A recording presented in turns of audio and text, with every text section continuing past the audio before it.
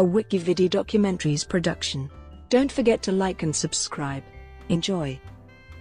Ruth Bader Ginsburg. Ruth Bader Ginsburg is an Associate Justice of the Supreme Court of the United States. Ginsburg was appointed by President Bill Clinton and took the oath of office on August 10, 1993. She is the second female justice of 4 to be confirmed to the court. Following O'Connor's retirement, and until Sotomayor joined the court, Ginsburg was the only female justice on the Supreme Court. During that time, Ginsburg became more forceful with her dissents, which were noted by legal observers and in popular culture. She is generally viewed as belonging to the liberal wing of the court. Ginsburg has authored notable majority opinions, including United States v. Virginia, Olmstead v. Elsie and Friends of the Earth Incorporated v.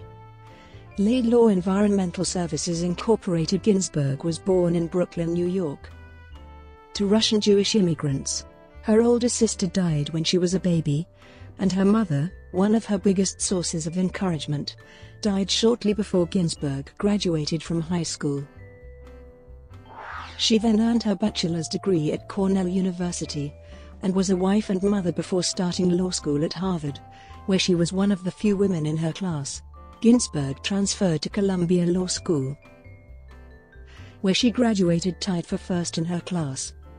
Following law school, Ginsburg turned to academia. She was a professor at Rutgers School of Law and Columbia Law School, teaching civil procedure as one of the few women in her field. Ginsburg spent a considerable part of her legal career as an advocate for the advancement of gender equality and women's rights, winning multiple victories arguing before the Supreme Court. She advocated as a volunteer lawyer for the American Civil Liberties Union and was a member of its board of directors and one of its general counsels in the 1970s. In 1980, President Jimmy Carter appointed her to the U.S. Court of Appeals for the District of Columbia Circuit, where she served until her appointment to the Supreme Court. Early life and education. Joan Ruth Bader was born on March 15, 1933 in Brooklyn, New York, the second daughter of Celia and Nathan Bader, who lived in the Flatbush neighborhood. Her father was a Jewish immigrant from Odessa, then in the Russian Empire, and her mother was born in New York, to Austrian Jewish parents. The Baders' older daughter Mary Lynn died of meningitis at age 6, when Ruth was 14 months old. The family called Joan Ruth, Kiki, a nickname Mary Lynn had given her for being a Kiki baby. When Kiki started school, Celia discovered that her daughter's class had several other girls named Joan. So Celia suggested that the teacher call her daughter Ruth, to avoid confusion. Although not devout, the Bader family belonged to East Midwood Jewish Center, a conservative synagogue, where Ruth learned tenets of the Jewish faith and gained familiarity with the Hebrew language. At age 13, Ruth acted as the camp rabbi at a Jewish summer program at Camp Chain-Arwa in Minerva, New York.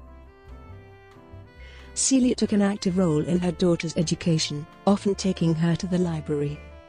Celia had been a good student in her youth, graduating from high school at age 15, yet she could not further her own education because her family instead chose to send her brother to college. Celia wanted her daughter to get more education, which she thought would allow Ruth to become a high school history teacher. Ruth attended James Madison High School, whose law program later dedicated a courtroom in her honor. Celia struggled with cancer throughout Ruth's high school years and died the day before Ruth's high school graduation. Bader attended Cornell University in Ithaca, New York, where she was a member of Alpha Epsilon Phi. While at Cornell, she met Martin D. Ginsburg at age 17. She graduated from Cornell with a Bachelor of Arts degree in government on June 23, 1954. She was a member of Phi Beta Kappa and the highest-ranking female student in her graduating class. Bader married Ginsburg a month after her graduation from Cornell. She and Martin moved to Fort Sill, Oklahoma, where he was stationed as a Reserve Officers Training Corps officer in the Army Reserve after his call up to active duty. At age 21, she worked for the Social Security Administration office in Oklahoma, where she was demoted after becoming pregnant with her first child. She gave birth to a daughter in 1955. In the fall of 1956, Ginsburg enrolled at Harvard Law School, where she was one of only 9 women in a class of about 500 men. The dean of Harvard Law reportedly asked the female law students, including Ginsburg, "How do you justify taking a spot from a qualified man?" When her husband took a job in New York City, Ginsburg transferred to Columbia Law School and became the first woman to be on 2 major law reviews, the Harvard Law Review and Columbia Law Review. In 1959, she earned her Juris Doctor at Columbia and tied for first in her class. Early career. At the start of her legal career, Ginsburg encountered difficulty in finding employment. In 1960, Supreme Court Justice Felix Frankfurter rejected Ginsburg for a clerkship position due to her gender. She was rejected despite a strong recommendation from Albert Martin Sachs, who was a professor and later dean of Harvard Law School. Columbia Law professor Gerald Gunther also pushed for Judge Edmund L. Palmieri of the U.S. District Court for the Southern District of New York to hire Ginsburg as a law clerk, threatening to never recommend another Columbia student to Palmieri if he did not give Ginsburg the opportunity, and guaranteeing to provide the judge with a replacement clerk should Ginsburg not succeed. Later that year, Ginsburg began her clerkship for Judge Palmieri, and she held the position for 2 years. Academia. From 1961 to 1963, Ginsburg was a research associate and then an associate director of the Columbia Law School Project on International Procedure. She learned Swedish to co-author a book with Anders Bruzelius on civil procedure in Sweden. Ginsburg conducted extensive research for her book at Lund University in Sweden. Ginsburg's time in Sweden also influenced her thinking on gender equality. She was inspired when she observed the changes in Sweden, where women were 20 to 25% of all law students. One of the judges whom Ginsburg watched for her research was 8 months pregnant and still working. Her first position as a professor was at Rutgers School of Law in 1963. The appointment was not without its drawbacks. Ginsburg was informed she would be paid less than her male colleagues, because she had a husband with a well-paid job. At the time Ginsburg entered academia, she was one of fewer than 20 female law professors in the United States. She was a professor of law, mainly civil procedure, at Rutgers from 1963 to 1972, receiving tenure from the school in 1969. In 1970, she co-founded the Women's Rights Law Reporter, the first law journal in the U.S. to focus exclusively on women's rights. From 1972 to 1980, she taught at Columbia, where she became the first tenured woman, and co-authored the first law school casebook on sex discrimination. She also spent a year as a Fellow of the Center for Advanced Study in the Behavioral Sciences at Stanford University from 1977 to 1978. Litigation and advocacy.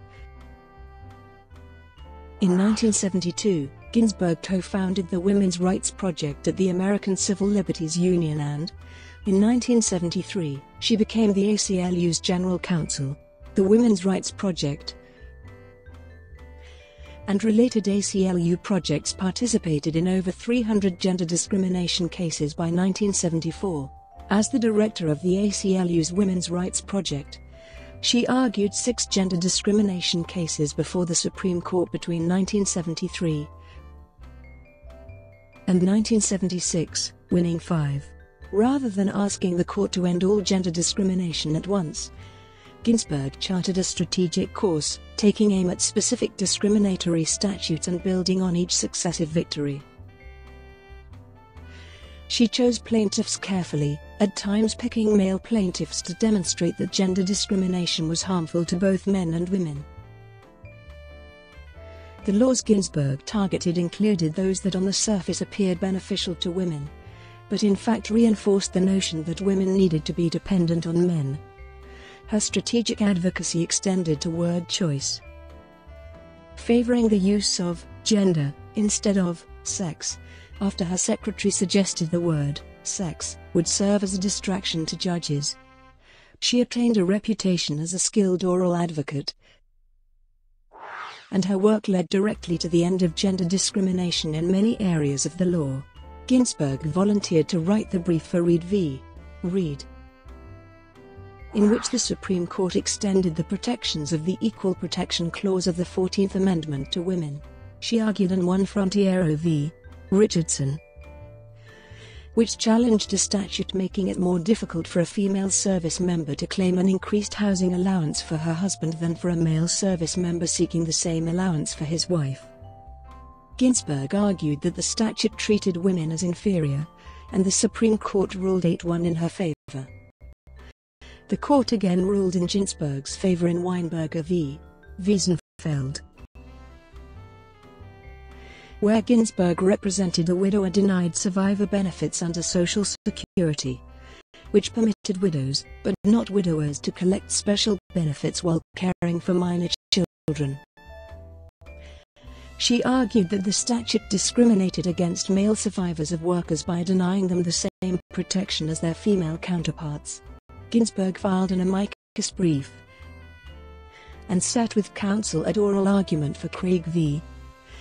Warren, which challenged an Oklahoma statute that set different minimum drinking ages for men and women. For the first time,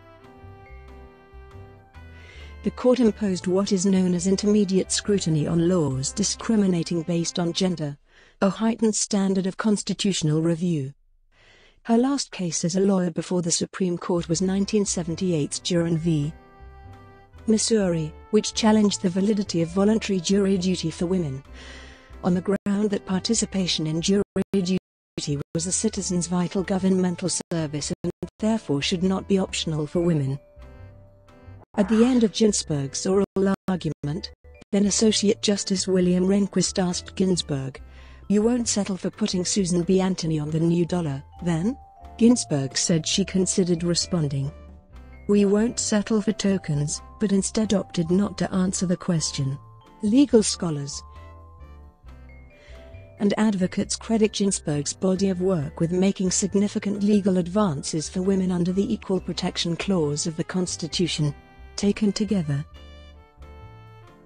Ginsburg's legal victories discouraged legislatures from treating women and men differently under the law. She continued to work on the ACLU's Women's Rights Project until her appointment to the federal bench in 1980.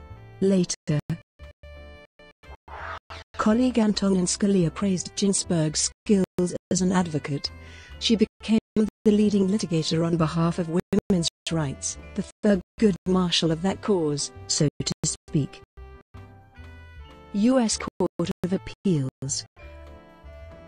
Ginsburg was nominated by President Jimmy Carter on April 14, 1980, to a seat on the United States Court of Appeals for the District of Columbia Circuit, vacated by Judge Harold Leventhal after his death.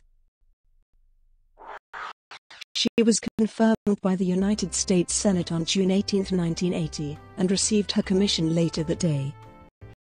Her service terminated on August 9, 1993, due to her elevation to the United States Supreme Court. During her time as a judge on the D.C. Circuit, Ginsburg often found consensus with her colleagues, including conservatives Robert H. Bork and Antonin Scalia. Her time on the court earned her a reputation as a cautious jurist and a moderate. David S. Tattle replaced her after Ginsburg's appointment to the Supreme Court. Nomination and confirmation. President Bill Clinton nominated her as an Associate Justice of the Supreme Court on June 14, 1993, to fill the seat vacated by retiring Justice Byron White. Ginsburg was recommended to Clinton by then U.S. Attorney General Janet Reno after a suggestion by Utah Republican Senator Orrin Hatch. At the time of her nomination, Ginsburg was viewed as a moderate. Clinton was reportedly looking to increase the court's diversity, which Ginsburg did as the first Jewish justice since the 1969 resignation of Justice Abe Fortas, the first ever female Jewish justice, and the second female justice. She eventually became the longest-serving Jewish justice ever. The American Bar Association's Standing Committee on the Federal Judiciary rated Ginsburg as well qualified, its highest possible rating for a prospective justice. During her subsequent testimony before the U.S. Senate Judiciary Committee as part of the confirmation hearings, she refused to answer questions about her view on the constitutionality of some issues such as the death penalty, as it was an issue that she might have to vote on if it came before the court. At the same time, Ginsburg did answer questions about some potentially controversial issues. For instance, she affirmed her belief in a constitutional right to privacy and explained at some length her personal judicial philosophy and thoughts regarding gender equality. Ginsburg was more forthright in discussing her views on topics about which she had previously written. The United States Senate confirmed her by a 96-3 vote on August 3, 1993. She received her commission on August 5, 1993, and she took her judicial oath on August 10, 1993. Ginsburg's name was later invoked during the confirmation process of John Roberts. Ginsburg herself was not the first nominee to avoid answering certain specific questions before Congress, and as a young lawyer in 1981 Roberts had advised against Supreme Court nominees giving specific responses.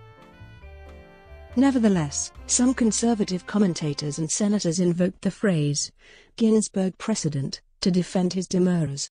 In a September 28, 2005 speech at Wake Forest University, Ginsburg said that Roberts' refusal to answer questions during his Senate confirmation hearings on some cases was unquestionably right. Supreme Court jurisprudence. Ginsburg characterizes her performance on the court as a cautious approach to adjudication.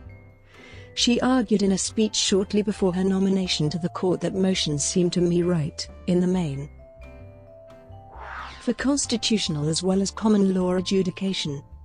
Doctrinal limbs too swiftly shaped, experienced teachers, may prove unstable. Legal scholar Cass Sunstein has characterized Ginsburg as a rational minimalist, a jurist who seeks to build cautiously on precedent rather than pushing the Constitution towards her own vision.